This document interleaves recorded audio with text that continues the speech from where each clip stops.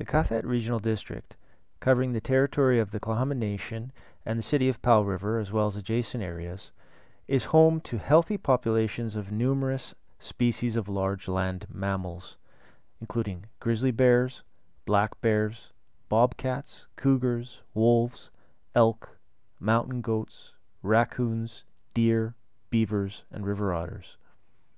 The Ministry of Forests, Lands, and Natural Resource Operations considers bears, cougars, wolves, and coyotes, who also occasionally appear in the area, to be dangerous species, and this video will discuss the recent history of human interactions with these species in this territory. In 1905, the provincial government created the position of Deputy Game and Forest Wardens, who were entrusted to enforce laws related to game, forestry, and fish in the province. In time, professional game wardens were hired to enforce the Game Protection Act of 1914 that essentially regulated hunting practices. One of the major infractions in this period was pit lamping, or shining a light in the eyes of animals, usually deer, to make them freeze and make it easier to shoot them. In 1918, the BC Provincial Police Force took over the role of game enforcement.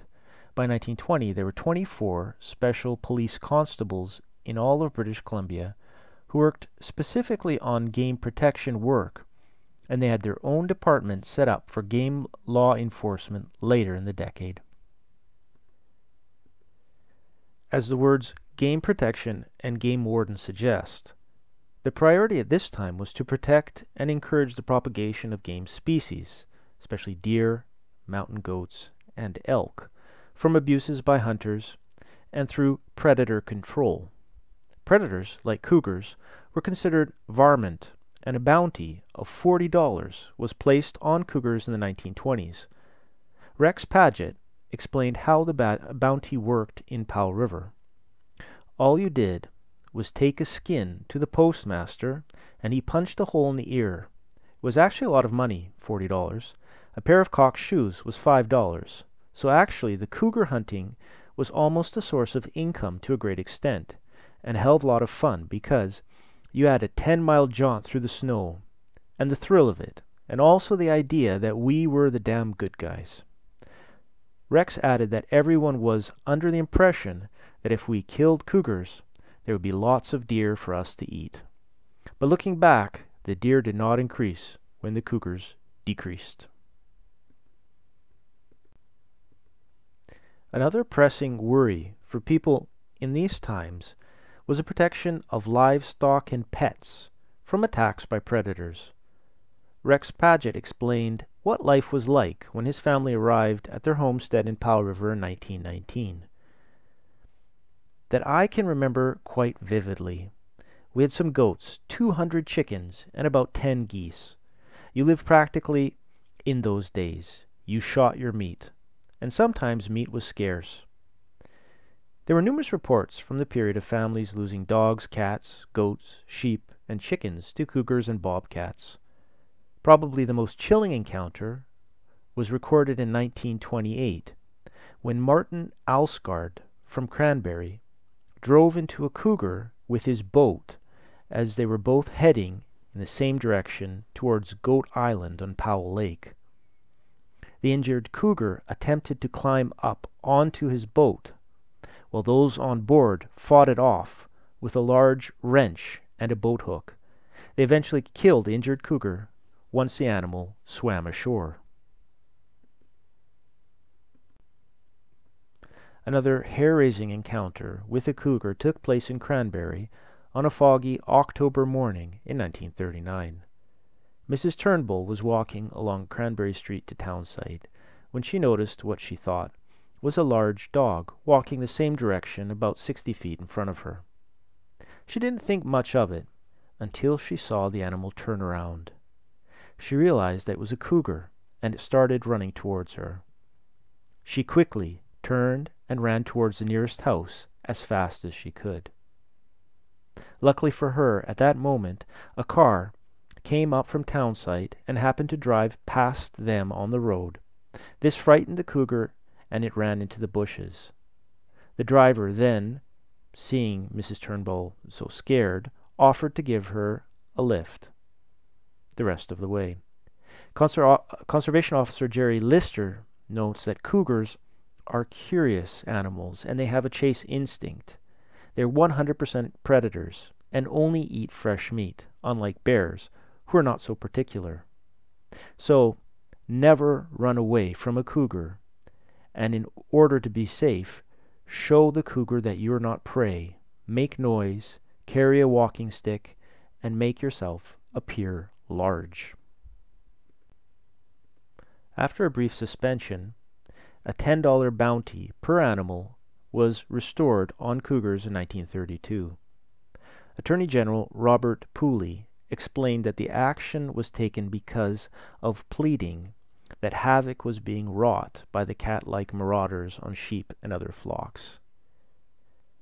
The bounty did lead to awkward mix-ups. For instance, in 1933, a large yellow dog, owned by Rod LeMay of Wildwood, was falsely identified as a cougar. Luckily, the dog was not shot by mistake. The annual culls were published by the Game Commission, and in 1935, there were 430 cougars shot in the province. In 1936, in the Powell River District, the local game warden shot 26 cougars and 92 wolves. The bounty system was finally suspended in 1947, and the Predator Control Branch took over the role of culling predators. This role today is entrusted to conservation officers who euthanize cougars who pose a threat to public safety, as there are no relocation programs for cougars. In the 1950s, there was a significant shift in public attitudes towards wildlife, and predators like cougars became listed as protected big game animal species. The name for game wardens was also changed to conservation officers in BC in 1961. This was a recognition that they were working, in addition to working with game species, they were also protecting animal habitat, such as streams and lakes, and enforcing rules against dumping garbage in the forests.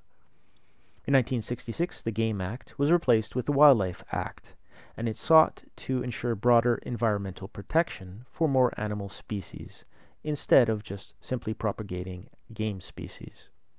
In 1980, conservation officers were placed under the Ministry of the Environment, and they've since been tasked with dealing with a broad range of issues relating to fish, wildlife, and environmental protection. An excellent example of the conservation approach to restore and preserve the natural biodiversity of the coastal forest is the reintroduction of elk along the south coast, which was the historical range for the species. The program has brought back Roosevelt elk from Vancouver Island to the south coast, where the habitat is suitable for elk, but the elk populations disappeared long ago. One herd, however, of Roosevelt elk had survived at Phillips River, which is about 80 kilometers up the coast from Lund. Successful reintroductions of elk took place in the Sunshine Coast between 1987 and 1993, and then in Powell River from 2001 to 2006, and finally in some more remote areas around Toba Inlet from 2007 to 2012.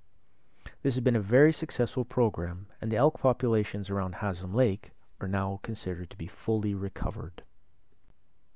At the same time, there have been a couple of noteworthy attacks on human beings by large mammals in the area.